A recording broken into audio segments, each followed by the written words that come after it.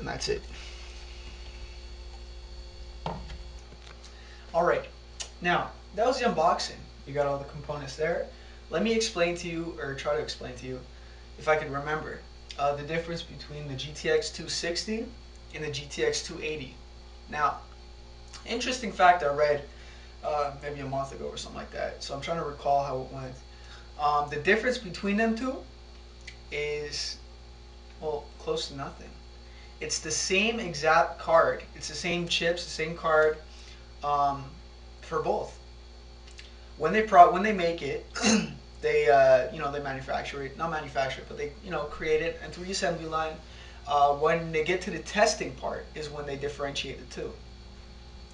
They'll test each chip, each board, and if it meets GTX 280 standards, it goes in one pile.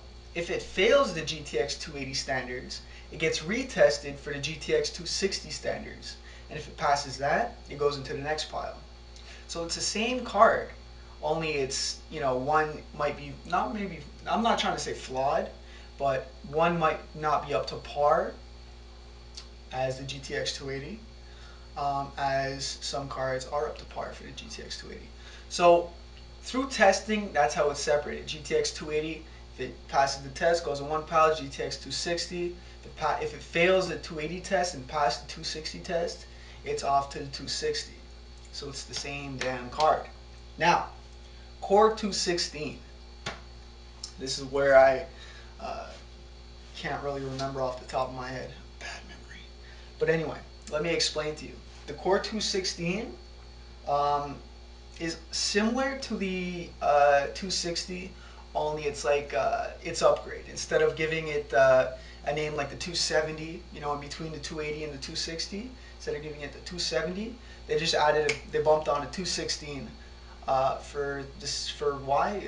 To confuse you, to confuse me. Who knows why? Who cares? Alright, so I got a few facts for you. If you're looking into this card, you probably already know this. But if you're not, you're just listening to or watch my videos, some cool facts. The regular GTX 260 has 192 processing cores. The Core 216 model bumped it up to 216 cores, so it's that much more. The regular GTX 260 has 64 texturing units. The Core 216 has 72 texturing units. So they bumped it up once again, just that much more. This card, the GTX 260 super clocked, actually beats the ATI's 4870, which is GTX 260 came out, and their Radeon came out with their card, which beat the GTX 260, which was the ATI 4870. The 4870 beat the 260. So NVIDIA's solution to ATI's 4870 is a hardware upgrade on the 260. So they added some processing units, adding some texturing units, and it ended up beating the 4870.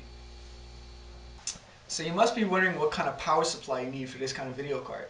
Well, you need a minimum of 500 watts. Also, one thing you have to look out for is its amperage. How many amps are running on a 12 volt rail?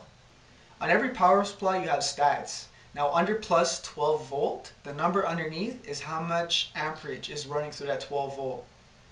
For this card, you need at least 36 amps on your 12 volt rail. So make sure you have at least 36 amps running on that 12 volt. If you don't, upgrade your power supply. So that's all I've got for you this video. Comment, rate, subscribe. Go to gamesonsmash.com.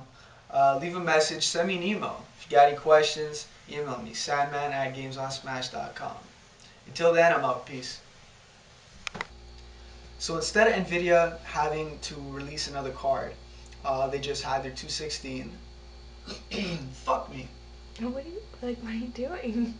I'm blanking. You have it in your phone. So, power supply. Now I don't mean that's all you...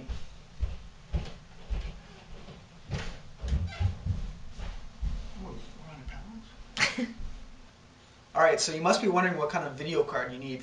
Video card? What's a video card? Alright, so stay tuned. Look forward to an unboxing. This is an unboxing. Fuck. Installing? Yeah, that's what I meant to say.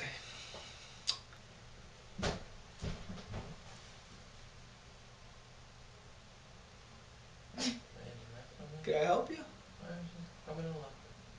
Need a light boy I again? heard you coming to look. Need a light boy again? No. What was I saying? This is me once. Me once again. Hi, Chris. Hi, Chris.